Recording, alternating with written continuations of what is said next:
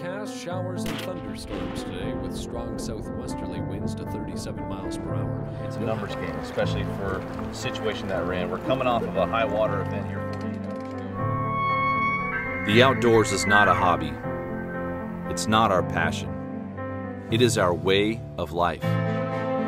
We make the perfect cast, slow our breathing to execute a perfect shot, spend hours researching locations and techniques. Regardless of effort, we fail. This series is not about incredible bites or trophy animals. Our goal here at Day One Outdoors is to educate our viewers utilizing new technology to offer a different perspective. Watch as we research new areas, plan out the day, and adjust to changing conditions. If not for other experienced outdoorsmen teaching me along the way, I wouldn't have this life. I owe it to them to pass this knowledge along. I owe it to you. Join us here on Day One Outdoors, and let's learn how to become more successful in the field and on the water from day one.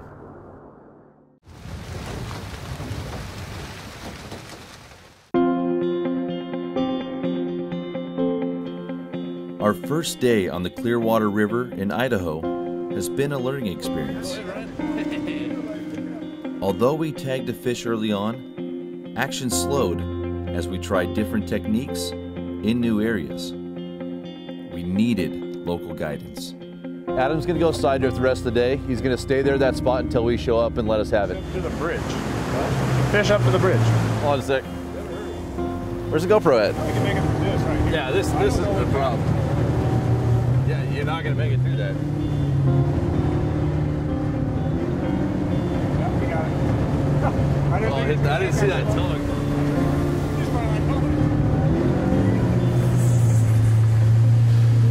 You gotta always push the limits, I guess. I expect nothing less. Expect nothing less. It's Ricky Bobby. I've never seen anybody make it through there when the water's this low. You probably won't ever again either. The last boat that went through there, they had to open up the dam to lift them up, get them off the water. Oh, they got one on up above us. I got one right here. Yeah. Did I miss it? I wasn't even paying attention. The ball was just gone. Look how shallow I am too. Whitefish.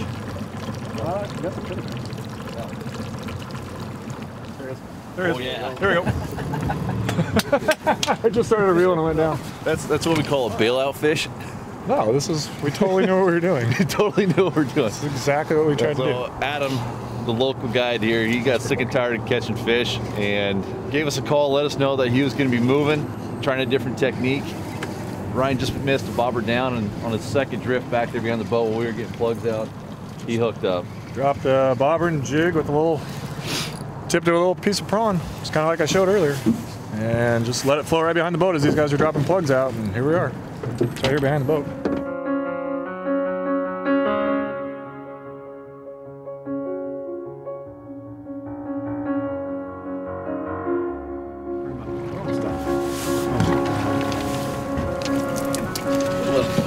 Little piece of prawn on there. You can see a little bit left. It actually spit up a little chunk of it there too. So I guess I'm done for the day there.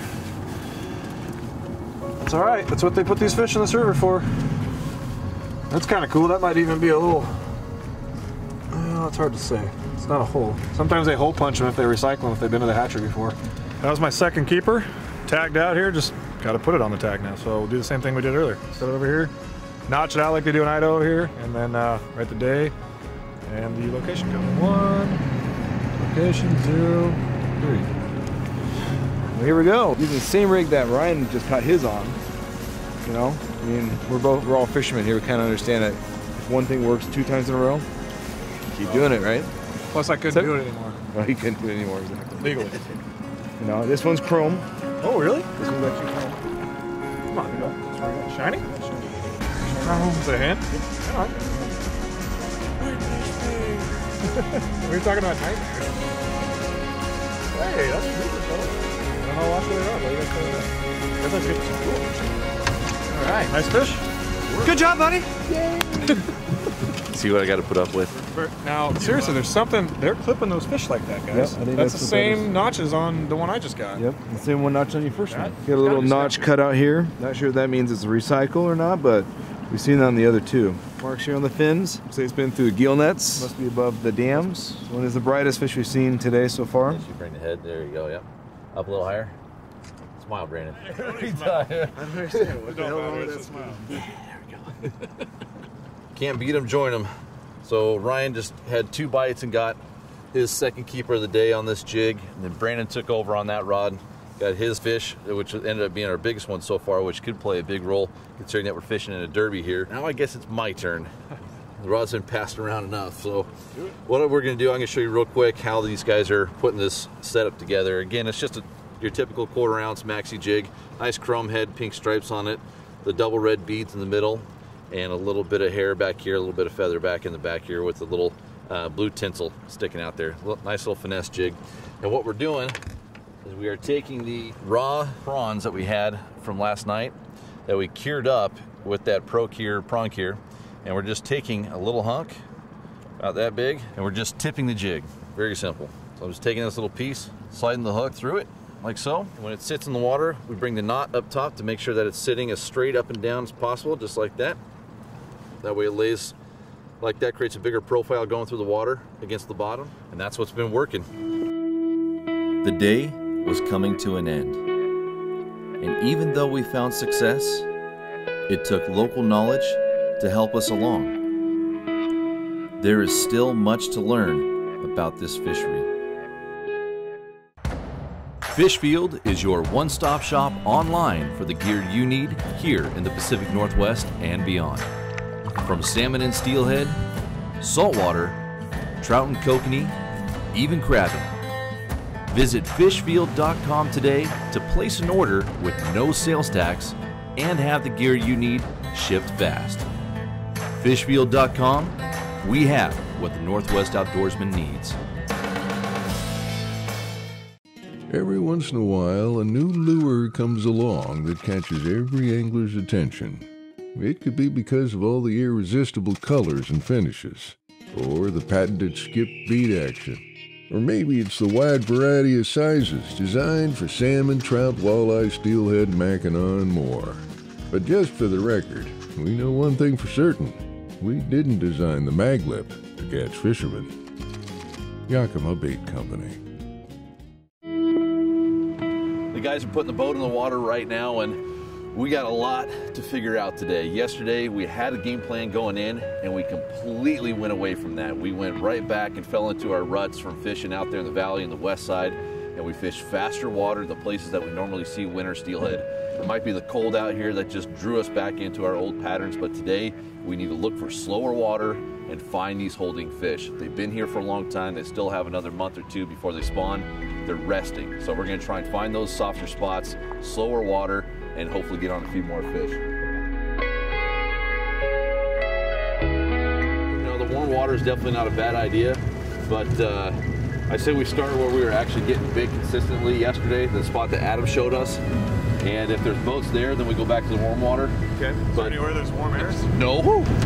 I will say one thing, from what I noticed from yesterday to today, the water's already 1.5 degrees less here Colder? at the ramp. That warm water may be the ticket.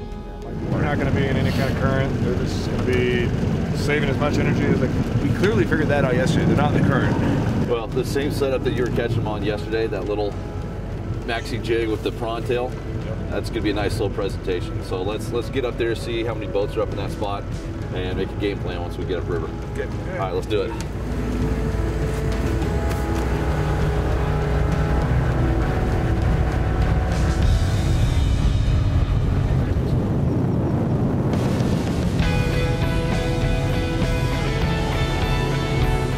It is cold out here, but we made it all the way up to the top, and there is no one at the spot that we were catching fish last night. So we're gonna start here, give it a shot.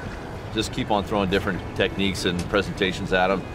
It's cold, so who knows if they're gonna go or not. Yesterday was the afternoon, water warmed up a touch.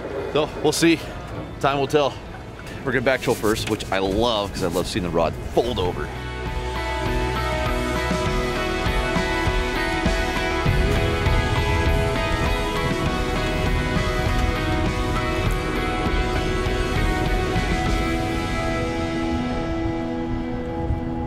Oh yeah, there you go, there you go.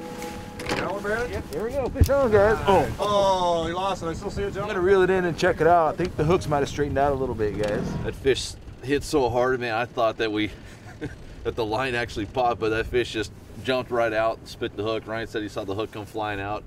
He crushed it. He hit that thing hard. We're in zero current, and that rod just went flat. What do the hooks look like, Brandon? Put a little bit of the krill shrimp procure on there, and that's what we wanted. A little bit of that chartreuse butt action. Did lose 2 yesterday. Of course, I can't talk. I didn't even feel a fish yesterday. I can talk. I landed mine too. Yeah. Come on, son. I want a bobber fish because it worked yesterday, and I'm getting impatient. That's why. It's been a whole 20 minutes without a bite, so we're obviously doing it wrong. I'm kidding. I'm just impatient, that's all. Going back to what worked last night for Ryan and then for Brandon, but not for me. This little pink maxi jig here, that was the ticket. Tipping it with a little piece of prawn. The bobber stop is even set at the exact same depth that they were getting bit yesterday, so I can reel in my back troll rod while they're continuing to fish. Their setups that Brandon already got bit on this morning. We're going to mix it up a little bit, give them a different presentation, different look here. Oh God! They keep rolling right in front of the lines back there. Oh, bobber down. There he is. Man, he barely even hit that. I can't believe I have one on. Second day out here, and I finally get into my first Clearwater steelhead on that bobber rig, just like what happened yesterday. And what I did, we saw a few fish roll in closer to shore, so I made a cast in really tight to the rocks, and the bobber honestly didn't even go under. It just twitched a couple times. And I just reeled down, came tight, and there he was.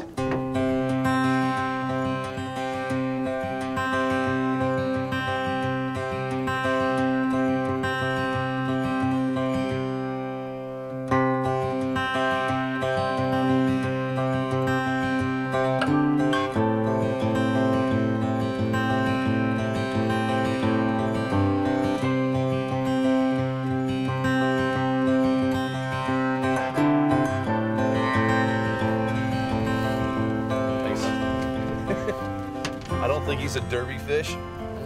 It is a mystery prize. Yeah, the mystery weight could be first Idaho Clearwater River steelhead. Maybe only what, about 4 pounds, maybe 5 if I'm lucky, but don't push it. It's just beautiful. I just love the red color, the stripe down the middle, the green back, big spots on him. He didn't fight very much, but that's completely due to the fact that we are in 32.9 degree water. My hands are freezing just holding them, so these fish are very lethargic. So putting that slower presentation out there obviously paid dividends for me here. My hands are freezing, so I'm gonna hand the bobber rod off to one of you guys. I need to warm my hands up. This is cold.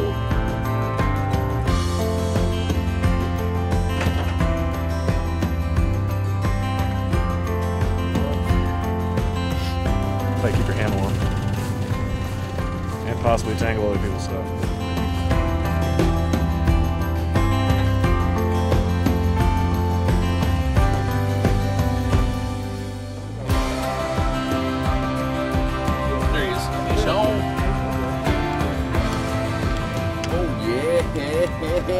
Oh, he's off. Put it right back on that corner where we saw some rolling earlier this morning. And he just came off. You can see how light they're biting. I still have my bait on there. And they're just barely coming up and nipping at it. Can get my fingers to work. There he goes. The one tough part about dropping a bobber straight behind the boat like this is that the fish, when they come up and bite, they're coming up and grabbing it like that. And the line angle is going straight back upstream towards us in the boat. So when I set the hook, it just pulls the hook straight out of their mouth. Usually when you're fishing at an angle perpendicular to the bobber, they come up and grab it. That line angle comes to the side and it drives the hook right in the corner and in the top of their mouth.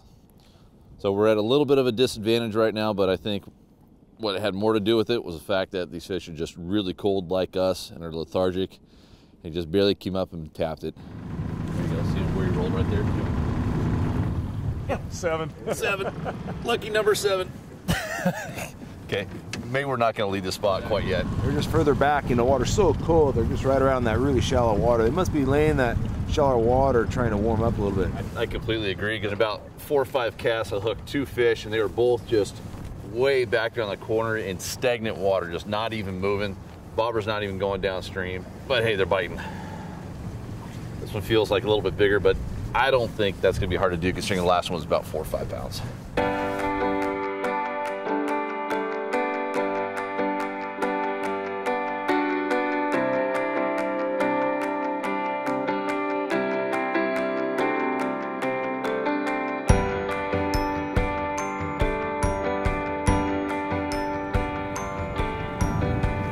Beautiful fish. Ice is freezing up the guides. Frozen too. Yep. Alright, got it. Nice. A little bit bigger than the last one. Ryan, you see fish all the time. How big do you think this is? About 8? 8-pound hen, nice hatchery fish. Just like that, I'm tagged out. It's not even 10 o'clock here on our second day, but hey, after the struggle I had yesterday, I'll take it. And just as quickly as I got this fish into the boat, the guys are grabbing bobber rods, the plugs got reeled in, and we're gonna try and get a few more off that corner there because it was pretty quick on those casts that had a handful of bites. So You were the only brave enough one to keep your hands out of your pockets for longer than 5 seconds. brave or stupid, but hey, it paid off.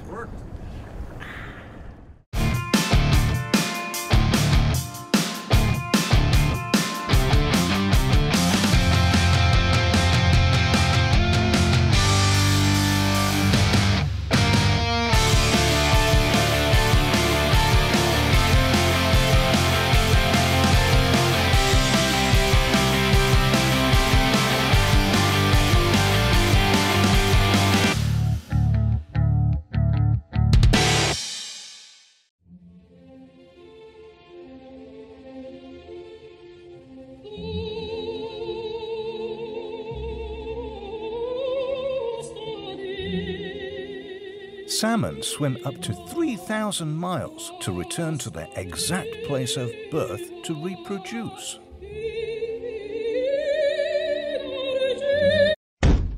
Well, most of the time.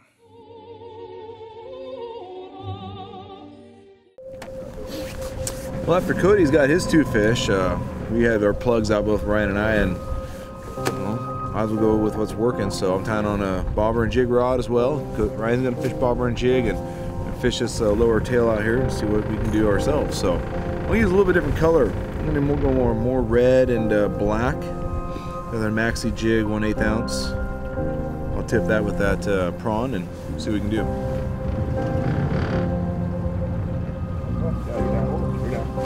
Fish on, here we go. This looks great. It's a nice fish here.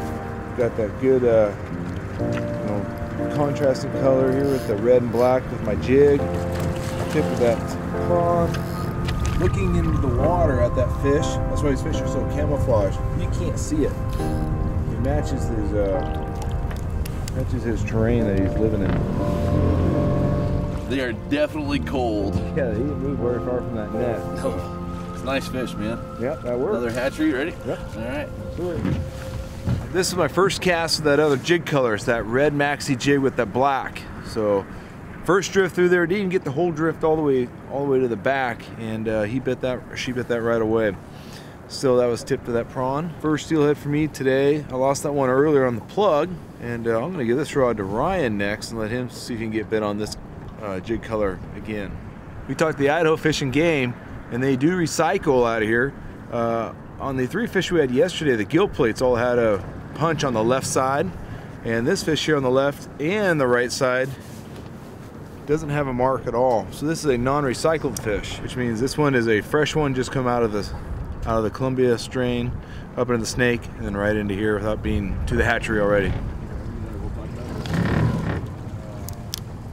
Let's take some of this ProCure steelhead combo. You know, my last fish I just caught, we used a new color, a dark red and black. Put it out there first drift, catch one. Boom, that was changed, it's something different. So now, we use the same jig, we're gonna add a different scent to it. I didn't hit the button. We got a bigger fish. Okay. Nice. A little more color, dude. So wild. That's a nice fish, dude. Yeah. Yeah, it's a nice Hey one. Cody, this looks like this is a native fish.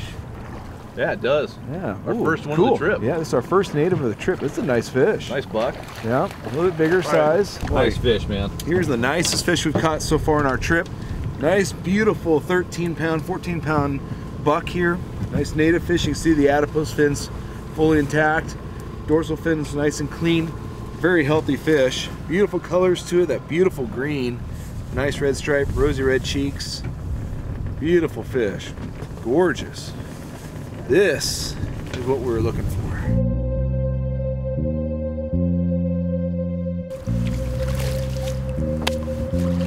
All right, that was a beautiful fish. Brandon just landed, what, 2 in a row? 2 in a row. 2 in a row on a different colored jig. So we put the, what was the other one? Pink and white with a chrome head. Put that one away. We grabbed the most random, different colored jig we could find in the box. This is a maxi jig. Yep. It's got green beads, green head. We're just gonna throw a different presentation out there. Keep switching it up. We've been getting 2 or 3 bites on every different colored jig we've thrown out there. The bait seems to be working, so I'm gonna put bait back on there, but... You know, Ryan, you got a good point there. We know there's a lot of fish there, so definitely change up something bright like that. Yep. Definitely gonna make these fish move Right. move away or towards it. Yep. So it's gonna make something happen. Saying first cast. He's gonna get one here as soon as he goes back about another 15, 20 feet, hits that corner where the current starts to sweep around to the right. He's gonna get bit right there. The jig keeps the bait down usually when you're current, you know, but at this point, like, what's the point? We could probably There he is, Ryan. Hey, look at that. Good job, Jig's buddy. first cast. we knew it would work though. Yeah, we It's did. just something different. You just had to get it back in there. Oh, okay. That's the first time I heard the drag move. That might be another Later in the native. day, the water exciting. warming up. Well, I mean, shoot, when we were kids fishing together, we'd fish on the Sandy River up near Marmot. Same fish holding just like these fish are. And we're casting spinners, fishing eggs, and what do we constantly do? We would change colors. I mean, What are we doing we today? knew fish were there. Yep. We just had to get them to bite. Other hand looks like. Yep. Hatchery hen. Look at that green head in its mouth. It's shining. Steve's brothers downstream. Hey, buddy. Derby fish. Boom. Derby. All right.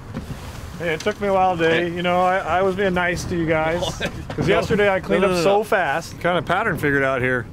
Like we said, right before I cast that out, we switched up the colors. We found the fish, found the depth, got the colors switching up. We're getting bit on 2 or 3 bites on every color we put out there. And Brandon just hooked another one too while we landed this one. So I'm gonna go put her in the box and put another bait on and get back after it. You know, we made several drifts and there were no bites, so I went 6 inches deeper on that this fish right here, and sure as heck it bit it. So Making little changes like that can make a big difference. You know, we've completely dialed in our pattern at this point. We got the location set. Oh, it came off right Dude, I there. can see the jig. there he is. Fish on. Yep. Nice job, Ryan. It was bite chewing there. on it forever. Oh, I wish. Wrong bite.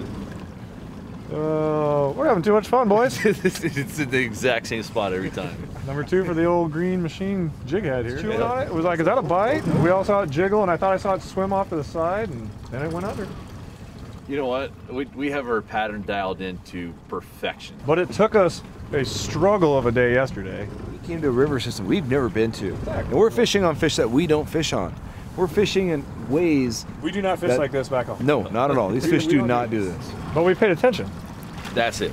We took the advice of others. We took the knowledge that we gained from yesterday, executing well. It's 11 o'clock and we've had almost, What, 6 or 8 opportunities? oh, at least, well, this is number 7 or 8. I mean, we've had at least 10 opportunities. Yeah. I mean, this is awesome. This is just fun. Nice fish.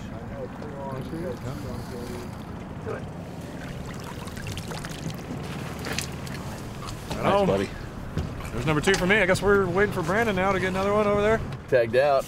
2 of us are tagged out by 11 o'clock. It's a good day. Brandon just missed a bite. We got 1 more to go. He'll get it.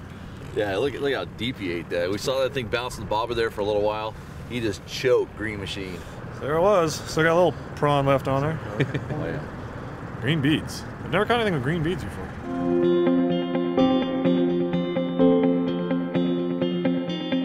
Oh, there he is. There he is. Oh, there he is. I got. Oh man, look at that. Right at 12 o'clock. High noon. We got another fish here. That was actually the second pass with this new jig color. Moved out a little bit further away from where we've been getting them. You know, I mean, think about it. Water's probably warmed up a half a degree now. I bet these fish start moving a little bit. A little bit deeper, yeah. Yeah, because we were talking earlier, these fish, they're going to be in real shallow water back in that tail out. Early morning, trying to get as much sun as they can. Yep. Makes all the sense in the world. Oh, yeah. Nice fish.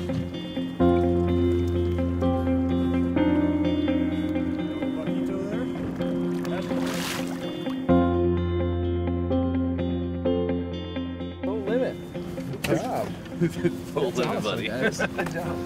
Hey, we came, we saw, we conquered, tagged out on the Idaho. Clearwater by noon. Now here's what's awesome. Yesterday we struggled. We had really no real idea what's going on.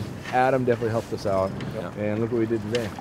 Yeah, I mean, we definitely took some pointers from Adam, this spot specifically, and he really explained it to us. And like we mentioned before, location is #1 in developing your pattern. He helped us out with that, but he was back trolling here. He was. He did not throw a bobber, so. I don't know if he ever did, or if he didn't do any good. So. Yeah, and even we actually ran across him here this morning. He pointed over here, said that he was already fishing here this morning and hadn't touched anything, and we know he was back trolling. And we started out back trolling, you had that bite. Yep. But then we started fishing bobbers, right away started getting bit. We fine-tuned the pattern, switched up colors, sizes, scents, and we're tagged out here in a matter of just a few hours, a few other opportunities. This is perfect. I think that Procure prawn is definitely the key. Yeah, switching up the prawn. Scents are key too, though. Yep. You were putting a few of the scents. What were you using? I say as in shrimp krill. You use the shrimp krill, then also I use the anise plus. And the Steelhead combo. And the steel combo. The gel actually, scent. We put them on the heads of the jigs. Yeah, we were keeping the gel scent off of the feathers, off the back of the jig. We want to keep that off there because it ruins the motion, especially in this calm water. But when we put it on the head, it still added scent, made that little bit of change, that subtle change like we talked about with the color, also in the scent. We're done. Done. That's it. On the boat. Bring it in. Yeah, that's a nice one too. A memory that will last a lifetime. Fishing with my best friends on new water has been special. It took perseverance, help from local anglers, and our combined knowledge of steelhead to find the action we experienced. Winning the Clearwater Snake Steelhead Derby was not our goal. It was to challenge ourselves as anglers and meet new people who shared the same passion. None of us ranked near the top of the final standings, but the trip to Lewis Clark Valley was a success.